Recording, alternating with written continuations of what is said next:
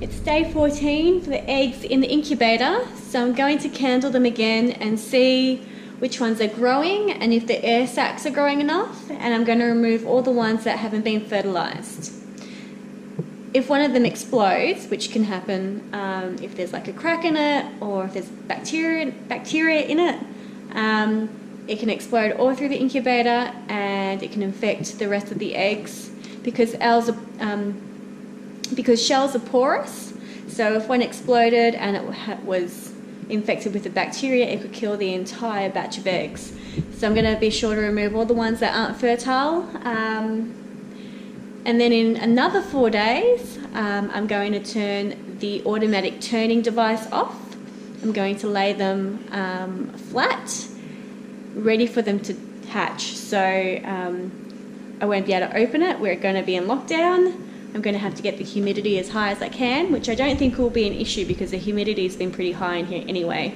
I'm hoping that hasn't caused any issues with the air sacs not growing enough, so I want to double check that.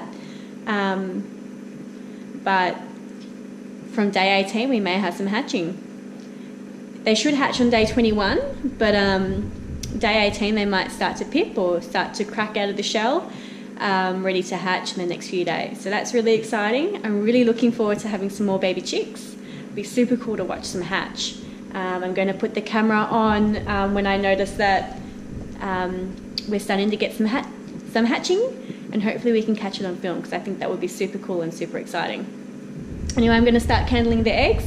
I'm going to show you anything super cool, like if I can see a fetus in there, and I'll show you again what a non-fertilized egg looks like. Thanks guys for watching. So this is a fertile egg. You can kind of see a chicken in there. See the dark shadows?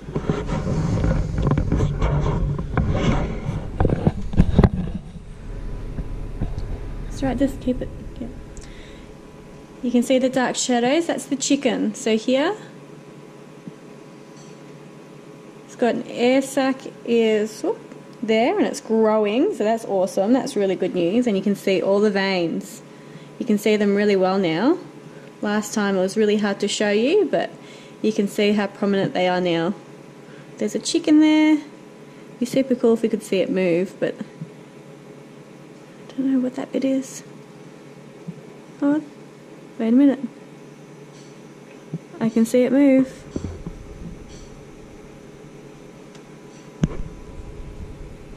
Just a little bit there.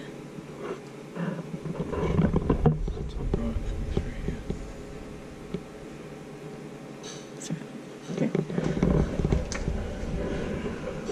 So this one's got a little bit of development, but there's no way it's going to develop enough in time. It may have died, you know, a few days after it was fertilized, or a few days after it was in the incubator. You can see straight through it, but there's a little bit of the development, but there's no way that's going to hatch. So I'm just going to give that to the pigs. Another non-fertile egg. So I'm just going to give that to the pigs.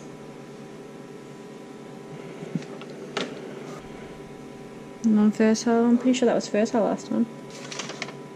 Yep. Another non-fertile egg. It has got a vein in it, so it was developing at some stage and then it died, so that sucks. But we'll give that one to the pigs too. Very gentle.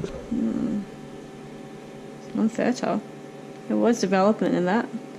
Sure it's not still going? Don't know, I can leave it in there if you want. But there's no veins. Something in there, look. There is something in there, I know, but it's not developed.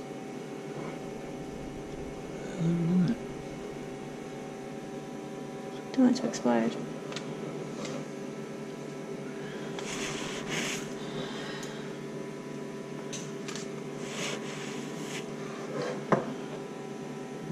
Okay, there's something in that one.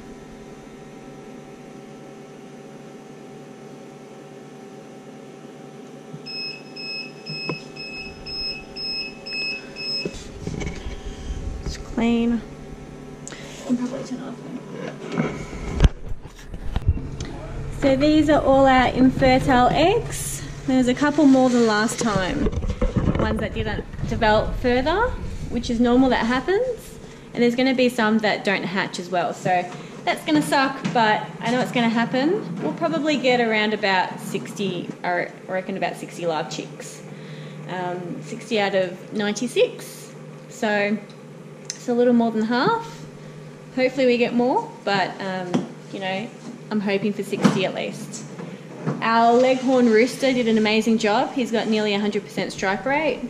One of the Isa brown eggs, I thought we only had 3 fertile out of 6, but we've actually got 4 that's got development in it. So I'm really excited, and I'm glad that we kept them in there for a little bit longer before we threw some of them out.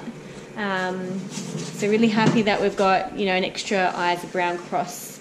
I can never remember what he is crossed. Do you remember what he is?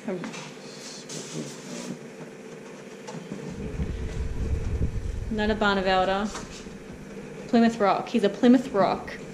So I reckon the Isa brown cross Plymouth Rock will be really cute.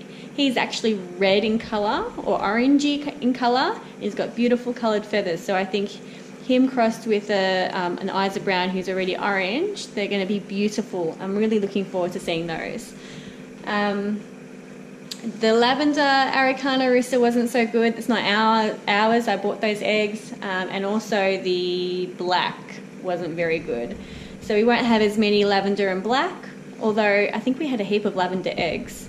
But we didn't have as many black eggs. So it'll be super cool to see what we come up with. I'm really looking forward to having Araucanas, and I'm really looking forward to crossing them with the Morans too, to get an Olivega. So in 4 days we'll put the incubator in lockdown, we'll take the eggs out of the automatic turners, and then we wait for the chicks to hatch, which I'm so excited about seeing. I think the kids will really enjoy watching them hatch too.